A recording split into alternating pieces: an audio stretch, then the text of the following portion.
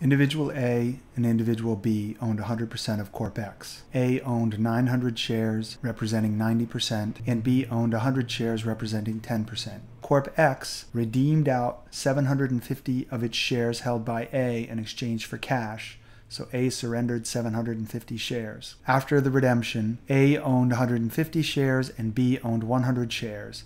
So A owned 60% of the shares of Corp X and B owned 40% of the shares of Corp X. Pursuant to the Articles of Incorporation of Corp X and the laws of its state, a holder of over 50% of the X stock controlled X's day-to-day affairs through the board of directors, and a holder of 66.67% of the X stock controlled broader corporate decisions, such as those regarding corporate liquidation, merger, or disposition of substantial amounts of operating assets. In order to qualify as not essentially equivalent to a dividend within the meaning of Section 302(b)(1), a redemption must result in a meaningful reduction of the shareholders' proportionate interest in the corporation. The redemption did not reduce A's voting rights in Corp X to 50% or less. Although A surrendered the ability to individually control those corporate decisions requiring a 66.67% vote, A has retained control of the day-to-day affairs of Corp X. The redemption by Corp X of A's stock did not constitute a meaningful reduction in A's interest in Corp X. Accordingly, the redemption did not qualify as a distribution not essentially equivalent to a dividend under Section 302(b)(1), and therefore it was not a distribution in full payment in exchange for the X stock under Section 302(a). Thus, under Section 302(d), the redemption was a distribution of property to which Section 301 applies, such as a dividend.